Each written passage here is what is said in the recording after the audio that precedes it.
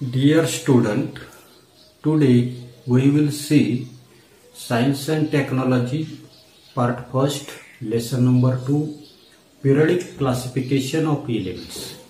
विद्यार्थी मित्रांनो, आज आपण त्या ठिकाणी विज्ञान आणि तंत्रज्ञान भाग 2 मधील असणारे काही दुसरं प्रकरण periodic classification of elements, मूलद्रव्याचे आवर्ती वर्गीकरण हे प्रकरण जे आहे तर ते प्रकरण त्या ठिकाणी पाहणार आहोत. In it we will see elements and there classification. याच्यामध्ये आपल्याला मूलद्रव्य आणि मूलद्रव्याचं असणारे काही वर्गीकरण, ट्रोबेरायनर्स ट्रेड, ट्रोबेरायनरचे असणारे काही त्रिकळ, न्यूलँड्स लॉ ऑफ ऑक्टेव्ह, न्यूलँडचा अष्टकाचा नियम, मेंडेलिव्हज पिरियडिक टेबल, मेंडेलिव्ह जो आहे तर त्या मेंडेलिव्हची आवर्त सारणी आणि मॉडर्न पिरियडिक टेबल, आधुनिक आवर्त सारणी याच्याविषयीची माहिती आपल्याला त्या ठिकाणी पाहिजे. त्याच्या अगोदर पेज नंबर 16 वर कॅन यू रिकॉल, थोडंसं आपल्याला त्या ठिकाणी आठवायचे. What R the types of the matter, द्रव्य जे आहे तर त्या द्रव्याचे असणारे काही प्रकार आपल्याला त्या ठिकाणी विचारलेले आहे की types of matter.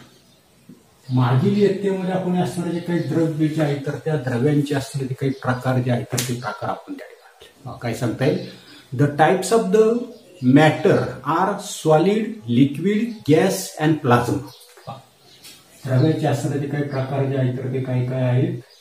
Solid, liquid, gas and plasma. म्हणजे असणारे काही द्रव्य जे आहे तर त्या द्रव्याचे 4 प्रकार. पहिला आपल्याला सांगितलंय सॉलिड, स्थायू, द्रव, वायू आणि प्लाझ्मा, अशा प्रकारचे 4 प्रकार आपल्याला त्या ठिकाणी सांगता येतील. त्याच्यानंतर पुढे second question, what R the types of the elements, मूलद्रव्याचे असणारे काही प्रकार काय विचारले आपल्याला. टाइप्स ऑफ एलिमेंट्स, तर मूलद्रव्य जे आहे तर त्या मूलद्रव्याचे असणारे काही प्रकार आपल्याला त्या ठिकाणी. The type of the elements R metal, non metal and metalloids. आठवीला आपण त्या ठिकाणी पाहिलेले टाइप्स काय काय आहेत. तर मेटल्स म्हणजे धातू, त्याच्यानंतर नॉन मेटल्स म्हणजे अधातू, नॉन मेटल्स अँड मेटॅलॉइड. तर मेटॅलॉइड म्हणजे काय तर धातू सदृश्य अशा प्रकारचे घटक. म्हणजे असणारे काही मूलद्रव्य जे आहे तर त्या मूलद्रव्यांचे 3 प्रकार, धातू, अधातू आणि धातू सदृश्य. तिसरा प्रकार आहे पहा की what R the smallest particles of the matter called. की द्रव्याचा असताना तो काही लहानात लहान कण जो आहे तर त्या कणाला काय म्हणतात. Smallest particle of the item काय सांगता येईल आपल्याला. या ठिकाणी smallest particle of the item, smallest particle of N item is called. की द्रव्य जे आहे तर त्या द्रव्याचा असणारा काही लहानात लहान अशा प्रकारचा असणारा काही स्मॉलेस्ट पार्टिकल जो आहे तर त्या स्मॉलेस्ट पार्टिकलला काय म्हणतो आपण त्या ठिकाणी ॲटम जो आहे तर तो ॲटम त्या ठिकाणी म्हणतात. काय सांगता येईल आपल्याला की मूलद्रव्य जे आहे तर त्या मूलद्रव्याचा असणारा जो काही लहानात लहान कण जे आहे तर त्या कणाला काय म्हणतो आपण त्या ठिकाणी ॲटम त्या ठिकाणी म्हणताना दिसतो. अणू जो आहे तर तो अणू त्या ठिकाणी म्हणताना दिसतो. फोर्थ क्वेश्चन दिलेला पहा की what is the difference between the molecules of elements and the compound. मूलद्रव्य आणि संयुग यांच्या रेणूमध्ये काय फरक असतो. काय सांगता येईल की elements content only one kind of the atoms in the free state or the combine state. काय सांगता येईल आपल्याला या ठिकाणी. एलिमेंट जे आहे तर त्या एलिमेंटमध्ये काय असते. ओनली वन टाइप ऑफ, काय सांगता येईल only one kind of atoms. मूलद्रव्य जे आहे तर त्या मूलद्रव्यामध्ये एकाच प्रकारचे अणू त्या ठिकाणी असतात आणि तेही कसे असतात तर फ्री स्टेट किंवा आपल्याला सांगितलंय कंबाईन स्टेट, म्हणजे एकतर त्या ठिकाणी ते मुक्त अवस्थेमध्ये किंवा संयुक्त स्थितीमध्ये असतात. दुसरं आपल्याला सांगता येईल अन element cannot be decomposed in to the simple substance by any chemical reaction or simple physical process. काय सांगितलेले फरक आपण त्या ठिकाणी पाहतोय की एलिमेंट जे आहेत तर ते एलिमेंट काय करू शकतात कोणी कॅनॉट बी डिकम्पोज. दुसरं सांगता येईल आपल्याला elements cannot be decomposed into simple substances by the means of काय सांगितले by means of the chemical reaction or simple physical process. मूलद्रव्य जे आहे तर त्या मूलद्रव्याचं विघटन साधा अशा प्रकारचा असतो काही पदार्थ जो आहे तर त्या पदार्थामध्ये रासायनिक अभिक्रिया असेल किंवा दुसरं आपल्याला सांगितले भौतिक प्रक्रियेनं आपण त्या ठिकाणी करू शकतो. फॉर एक्झाम्पल कॉपर असेल, आयर्न असेल, ऑक्सिजन असेल, ही 3 उदाहरणं आपल्याला त्याची त्या ठिकाणी सांगता येतात. आता याच्या उलट कंपाऊंड जे आहे तर त्या कंपाऊंडच्या बाबतीमध्ये पहा compound is produced by a chemical reaction of 2 or more elements. Compound कशाला म्हणतो आपण त्या ठिकाणी compound produced by chemical reaction of 2 or more element. संयुग जे आहे तर ते संयुग कसं तयार करताना दिसतो आपण तर त्या ठिकाणी 2 किंवा 2पेक्षा जास्त असणारे जे काही मूलद्रव्य जे आहे तर त्या मूलद्रव्यांच्या रासायनिक अभिक्रियेने आपण त्या ठिकाणी कंपाऊंड संयुग जे आहे तर ते संयुग त्या ठिकाणी तयार करताना दिसतो. The constituents of A compound can be separated by a chemical process. काय सांगितलं दुसरं कॉन्स्टिट्युएंट्स of a compound दिसतंय of a compound can be separated by a chemical process.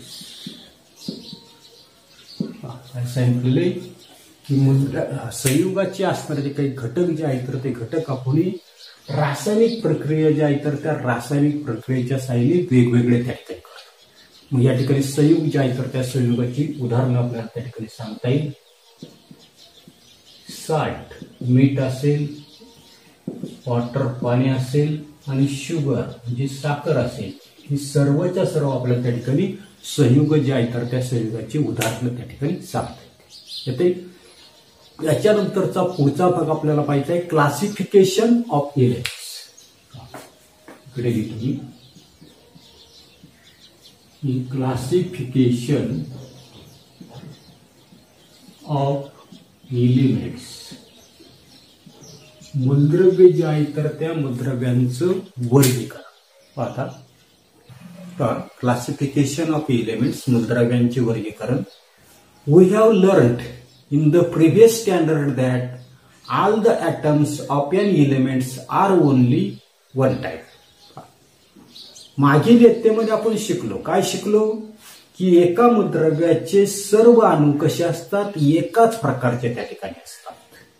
Today 118 elements R non to the scientific world. विज्ञान जगत जे आहे scientific world या विज्ञान जगताला 118 मूलद्रव्ये त्या ठिकाणी ज्ञात झालेली आहेत, माहीत झालेली आहेत. हाऊएव्हर around year 1800 only about 30 elements wear non. आतापर्यंत त्या ठिकाणी 118 मूलद्रव्ये त्या ठिकाणी ज्ञात आहेत, माहीत आहेत. मात्र सन 18वा असणारे जे काही 1800 शतक जे आहेत आता 21वा शतक आहे, 18व्या शतकाचा आपल्याला त्या ठिकाणी विचार करायचा आहे. तर 18व्या शतकाच्या सुमाराला फक्त 30 मूलद्रव्ये जी आहेत तर ती 30 मूलद्रव्ये त्या ठिकाणी माहीत होती. मोर number of elements where discovered in the course of the time. त्यानंतर काय झालेले, काळाच्या ओघामध्ये अधिक असणारे जे काही मूलद्रव्ये जे आहेत तर त्या मूलद्रव्यांचा असणारा जो काही शोध जो आहे तर तो शोध त्या ठिकाणी लागला. More and more information about the properties of these elements was gather.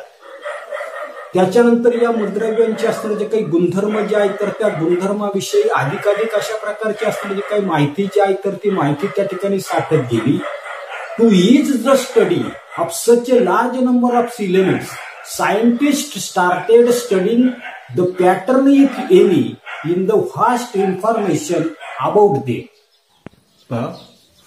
आणि मोठ्या संख्येने असलेली जी काही मूलद्रव्ये जी आहेत तर या मूलद्रव्यांचा अभ्यास सोपा व्हावा यासाठी त्यांच्याविषयीची असणारी जी काही प्रचंड अशा प्रकारची असणारी जी काही माहिती जी आहे तर त्या माहितीमध्ये काही आकृतीबंध जो आहे तर तो आकृतीबंध त्या ठिकाणी आहेत का हे त्या ठिकाणी शास्त्रज्ञ जे आहे तर ते शास्त्रज्ञ त्या ठिकाणी तपासू त्या ठिकाणी.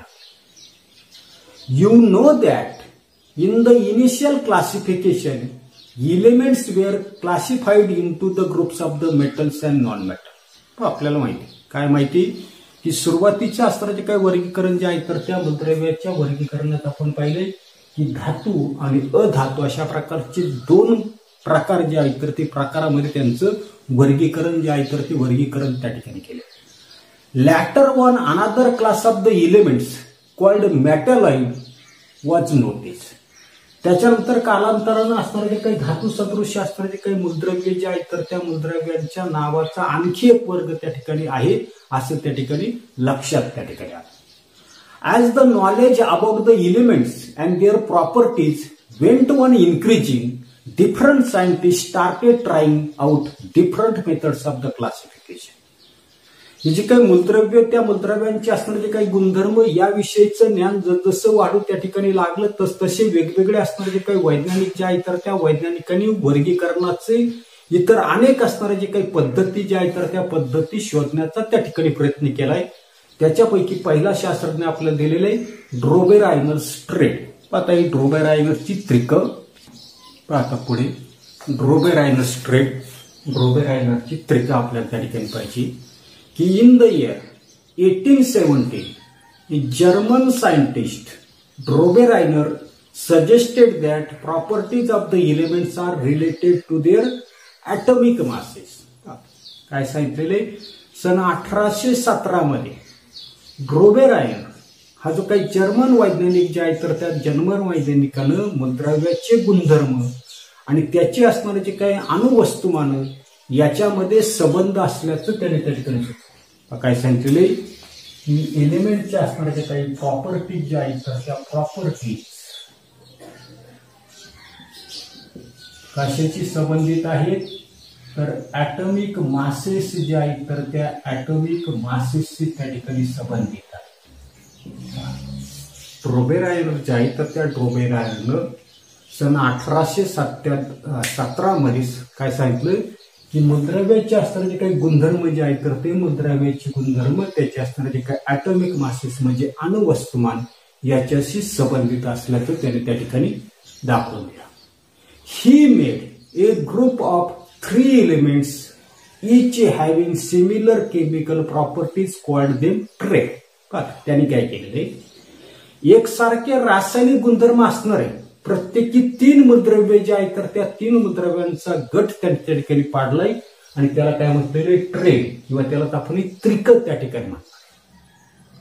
पुढे ही arrange the 3 elements in A trade in an increasing order of the atomic mass and shows that the atomic mass of the middle element was approximately equal to the mean of the atomic masses of the other 2 elements.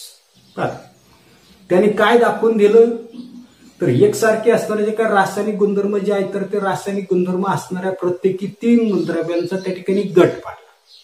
त्या गटाला त्याने त्या ठिकाणी त्रिक अशा प्रकारचं नाव दिलं आणि एका त्रिकामध्ये 3 मूलद्रव्यांची मांडणी त्याने काय केली अणुवस्तुमानांक जे आहेत किंवा अणुवस्तुमान जे आहे तर त्या अणुवस्तुमानांच्या चढत्या क्रमाने त्या ठिकाणी केली आणि चढत्या क्रमाने करून त्याने असं दाखवलं की मधल्या मूलद्रव्याचं अणुवस्तुमान अप्रॉक्सिमेटली म्हणजे काय अंदाज कसं असतं इतर दोन मूलद्रव्यांच्या अणुवस्तुमानाच्या सरासरी इतकं त्या ठिकाणी असतं. ड्रोबेरायनरचा ट्रेड आपल्याला त्या ठिकाणी लक्षात ठेवायचा आहे.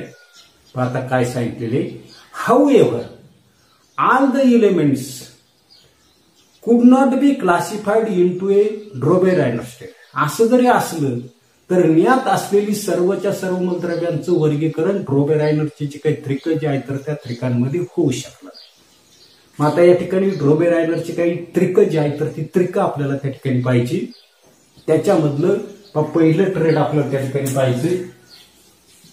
पहिलं ट्रेड आपल्याला त्या ठिकाणी दिलेलं आहे लिथियम, सोडियम आणि पोटॅशियम अशी 3 मूलद्रव्ये आहेत की ज्यांच्या केमिकल प्रॉपर्टीज त्या ठिकाणी सारख्या आहेत. आता पहिलं असताना जे काही इलेमेंट जे आहे तर ते इलेमेंट कोणतं आहे लिथियम त्या ठिकाणी बरोबर. या लिथियमचं असताना जे काही ऍटॉमिक मास जे आहे तर शॉर्टकट मध्ये लिहिण्याच्या ऐवजी मी त्याचे त्या ठिकाणी लिथियम लिहितो. लिथियम त्याचा सिंबॉल आहे Li. त्याचं ऍक्च्युअल ऍटॉमिक मास जे आहे कशाचं लिथियमचं ते किती आहे 6.9 बरोबर. किती आहे 6.9. मग आता इलिमेंट पहा की या 2 मूलद्रव्यांचं असणारं जे काही अणुवस्तुमान जे आहे तर ते कसं असतं मधल्या मूलद्रव्यात पहा काय सांगितलेलं आहे तर ते आपल्याला पुन्हा एकदा त्या ठिकाणी लक्षात घ्या की त्याने असं सांगितलंय की 3 मूलद्रव्ये जी आहेत तर त्या 3 मूलद्रव्यांची अणुभारांकाच्या चढत्या क्रमाने त्या ठिकाणी मांडणी केली तर मधलं असणारे जे काही मूलद्रव्ये जे आहेत तर त्या मधल्या मूलद्रव्याचा अणुभारांक कसा असतो इतर 2 मूलद्रव्यांच्या अणुभारांकांच्या सरासरी एवढा असतो. आता तिसरं मूलद्रव्य जे आहे तर ते आहे पोटॅशियम. इथे तुम्ही एलिमेंट 3 तर ते आहे कोणतं आहे पोटॅशियम. याची संज्ञा आपल्याला माहिती के. याचं असणारं जे काही पोटॅशियम जे आहे तर त्या पोटॅशियमचं ऍक्च्युअल असणारे जे काही ऍटॉमिक मास जे आहे तर ते किती आहे 39.9 तरी 39.1 आहे. मग आता त्या ठिकाणी इलिमेंट सेकंडचं काढायचं म्हटलं सोडियमचं काढायचं. मग आता ते सोडियमचं कसं काढता येईल पहा. सोडियम पहिल्या मूलद्रव्याचं किती आहे 6.9 दुसऱ्याचं किती आहे 39.1 आणि डिव्हायडेड किती 2 म्हणजे ए प्लस सी. एचं किती आहे 6.9 सीचं किती आहे 39.1 डिव्हायडेड बाय 2. आता याची असणारी जी काही बेरीज जी आहे तर ती बेरीज आपण त्या ठिकाणी करू पहा. 1 आणि 9 ते झाले 10 आजचा आला 1 इथं बाजूला करा. हे 39.1 आणि 6.9 ही झाली 10 आणि 7 16 आजचा आहे 3 आणि 4 किती आली 46 आली. जे किती आले या ठिकाणी 46.0 डिव्हायडेड बाय 2 ने डिव्हाइड केलं तर किती आलं 23 येते. आणि म्हणून ऍक्च्युअल ऍटॉमिक मास जे आहे तर ते सोडियमचं किती आलं आपल्याला या ठिकाणी 23. म्हणजे या ठिकाणी लिथियम सोडियम आणि पोटॅशियम हे पहिलं त्रिक आपल्याला त्या ठिकाणी लक्षात येते. याच्यानंतर पुढे त्याच्यानंतरचं पुढचं आपल्याला ट्रेड त्या ठिकाणी दिलेली सेकंड ट्रेड. आता सेकंड काय दिलेले कॅल्शियम ट्रॉन्शियम आणि बेरियम. आता या ठिकाणी असणार जे काही ट्रॉन्शियम काय आहे स्ट्रॉन्शियम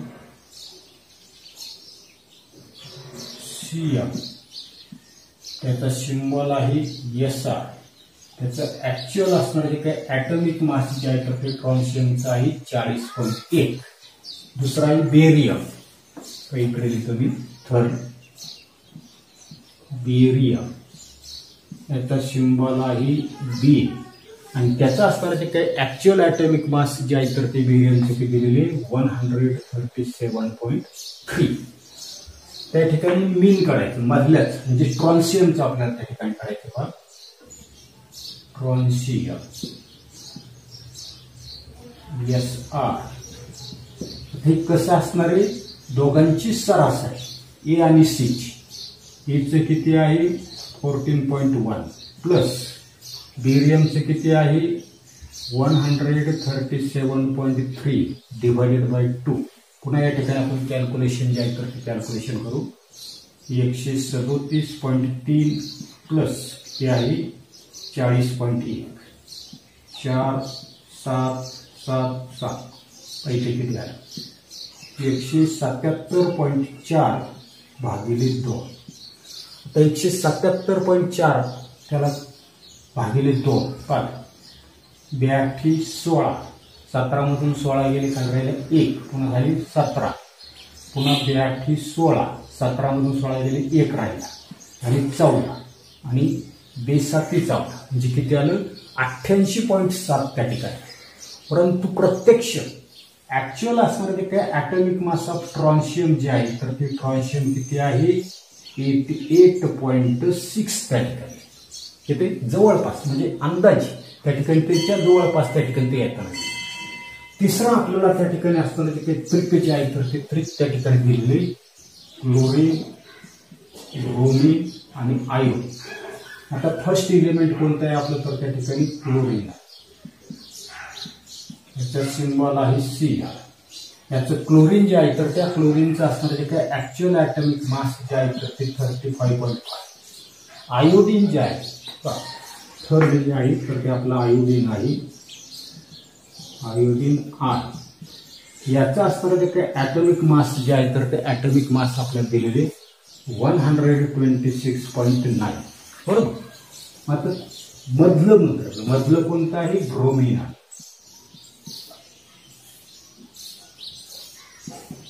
संज्ञा आहे 8. ते कसं काढायचे ए प्लस सी डिवायडेड बाय 2. एचं किती आहे 35.5 त्याच्यानंतर सीचं किती आहे 126.9 डिवायडेड बाय 2. आता याची कॅल्क्युलेशन आपण करू 126.9 प्लस 35.5 झाली 14 चला 1 6 5 11 1 12 चला 1 ही झाली 162. 162.4 डिवायडेड बाय 2. पुन्हा काय करायचे 2 ने त्याला त्या ठिकाणी भागायचं. आता भागलं तर काही तर 2-8 16 2-1 2 आणि 2-2 ते झाले 4 म्हणजे किती आले 81.2. पण ऍक्च्युअल जे आहे तर ते ऍक्च्युअल असणारं जे काही ब्रोमीन जे आहे तर त्या ब्रोमीनचं असणारं जे काही ऍक्च्युअल ॲटॉमिक मास जे आहे जे सायंटिफिकली त्या ठिकाणी कॅल्क्युलेट केलेलं आहे तर ते आहे 79.9. म्हणजे अशा पद्धतीनं त्या ठिकाणी ही जी काही त्रिक जे आहे तर ती त्रिक त्या ठिकाणी आपल्याला सांगता येते. परीक्षेला त्या ठिकाणी what is रोबेरायनस trade explain it with example याच्या साईने आपल्याला त्या ठिकाणी ते स्पष्ट करता येते. आता पुढे कॅन यू टेल त्या ठिकाणी म्हटलेले. आता पेज नंबर 16 वर एक प्रश्न आपल्याला त्या ठिकाणी दिलेले can you tail identify रोबेरायनस trade from the following group of the elements having the similar chemical properties. सारखे रासायनिक गुणधर्म असलेल्या मूलद्रव्यांच्या पुढे दिलेल्या गटामधून रोबेरायनरची त्रिक जी आहे तर ती त्रिक आपल्याला त्या ठिकाणी ओळखायला. आता कशा पद्धतीने त्याची ओळखता येतील तर त्याचा आपल्याला त्या ठिकाणी विचार करायचा आहे. पहिलंच त्रिक आपल्याला त्या ठिकाणी दिलेलं पहा पुस्तकामध्ये. पुस्तक जर तुमच्याकडे असेल तर पहा पहिलंच त्रिक आपल्याला या ठिकाणी खाली लिहितो की मॅग्नेशियम आणि ब्रॅकेटमध्ये काय दिलेलं आहे तर त्याचा ॲटॉमिक मास नंबर दिलेला आहे. त्याच्यानंतर कॅल्शियम इथं दिलेलं आहे 40.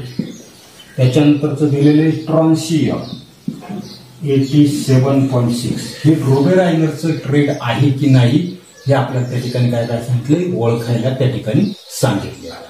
पहिल्याचं उदाहरण आपण घेऊ. कोणतं सांगितलंय की मॅग्नेशियम त्याच्यानंतर कॅल्शियम आणि ट्रॉन्शियम. पहिलं एलिमेंट कोणतं आहे तर मॅग्नेशियम बरोबर.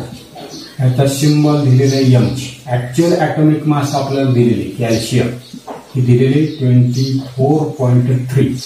थर्ड जे आहे तर ते आहे आपलं ट्रॉन्शियम. आता सिम्बॉल आपल्याला दिलेले SR आणि त्याचं ऍक्च्युअल मास आपल्याला दिलेले 87.6. आता ड्रोबेरायनरचं ट्रिक असेल तर काय झालं पाहिजे, तर या दोघांचं असणारं जे काही ऍटॉमिक मास जे आहे तर ते कसं असलं पाहिजे, कॅल्शियम एवढं त्या ठिकाणी असतात. या ठिकाणी कॅल्शियम बरोबर, त्याचा मीन आपल्याला करायचं. आता कॅल्शियम सॉरी या ठिकाणी कॅल्शियम दिले मी, या ठिकाणी मॅग्नेशियम पाहिजे.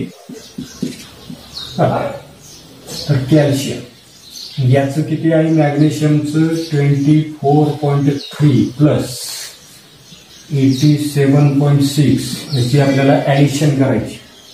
24.3 प्लस 87.6 किती झाली 9. 7 4 11 चला 1 8 2 10 11 म्हणजे किती आलं 111.9 डिवाइडेड बाय 2. आता 2 ने जर डिवाइड जर केलं तर 2 पंचे किती झाले 10. 11 मधून 10 गेले तर राहिला 1, पुन्हा 1 आहे ती झाली 11, पुन्हा 2 पंचे 10 इथं राहिले 19, 2 9 18 बरोबर. परंतु त्या ठिकाणी ऍक्च्युअल ऍटॉमिक मास जे आहे तर ते आपल्याला त्या ठिकाणी ट्रॉन्शियम जे आहे तर ते ट्रॉन्शियमचं आपण त्या ठिकाणी काढले. किती आहे ऍक्च्युअल जे आहे तर ते ऍक्च्युअल आपल्याला दिलेले, किती दिलेले तर त्या ठिकाणी 87.6 आणि हे किती आता नसते 55.9. जवळपास येतंय का नाही, भरपूर डिफरन्स आहे. आणि म्हणून या ठिकाणी मॅग्नेशियम कॅल्शियम ट्रॉन्शियम या ठिकाणी ड्रोबेरायनर स्ट्रेट त्या ठिकाणी नसते येते. अशाच पद्धतीने दुसरं एक आपल्याला अजून त्या ठिकाणी दिलेले सल्फर. तर सल्फरचं असणारं जे काय ऍटॉमिक मास जे आहे तर दिलं आपल्याला 32.1. त्याच्यानंतर सेलेनियम, सेलेनियमचं आपल्याला ॲटॉमिक मास दिलेलं आहे 79.0 आणि तिसरं आपल्याला दिलेलं आहे टेलोरियम. टेलोरियमचं दिलेलं आहे 127.6. दुसरं ही सल्फर, सेलेनियम आणि टेलोरियम अशा प्रकारचे 3 दिले. तर त्याच्यामध्ये सल्फर याचा सिम्बॉल आहे S. सल्फरचं ॲटॉमिक मास दिलेलं आपल्याला 32.1. थर्ड आहे टेलोरियम.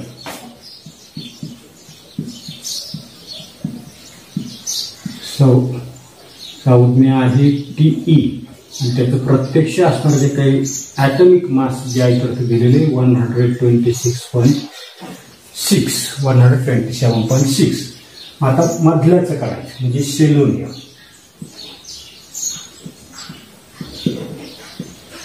किती आहे संज्ञा S ते आपल्याला काढायचे. पाहता SEचं तर किती आहे 32.1 आणि असणारं जे काही टेलोरियमचं किती आहे 126.6 डिवायडेड बाय 2.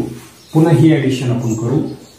32.1 प्लस 126.6 ही झाली 7 9 5 1 जी किती आली 159 डिवायडेड बाय 2 पॉईंट किती आहे 7. पुढे 5 बेस 7 14 किती उरला 1 झाली 49. 5 बेस 14 ही झाली 1 राहिला बरोबर झाली 19. पुन्हा आपल्याला काय म्हणता येईल 2 8 16 2 9 18 बरोबर 2 9 18 म्हणजे किती उरलाय पुन्हा 1 आणि 2 पंचे 10 79.5. बरं या ठिकाणी व्यवस्थित लक्षात घ्यायचे तर ते आहे की नाही हे आपल्याला पाहायचंय. किती येतं नसते 79.8 येतं असं आपण धरू. परंतु ऍक्च्युअल जे आहे तर ते ऍक्च्युअल असणारं जे काही सेलेनियम जे आहे तर त्या सेलेनियमचं आपल्याला ॲटॉमिक मास दिलेले 79.0 म्हणजे जवळपास त्या ठिकाणी येतात. म्हणजे हे सुद्धा काय असलं पाहिजे या ठिकाणी ड्रोबेरायनरचं ट्रेड त्या ठिकाणी. त्याच्यानंतरचं तिसरं एक दिलेले पहा बेरिलियम, मॅग्नेशियम आणि कॅल्शियम. हे तुम्ही सोडून पहा, हे सुद्धा त्या ठिकाणी ड्रोबेरायनरचं ट्रेड त्या ठिकाणी. पण एवढाच असणारा जो काही भाग जो आहे तर तो भाग आपण या तासाला पाहणार आहोत. पुढील भाग पुढील तासाला पाहू. धन्यवाद.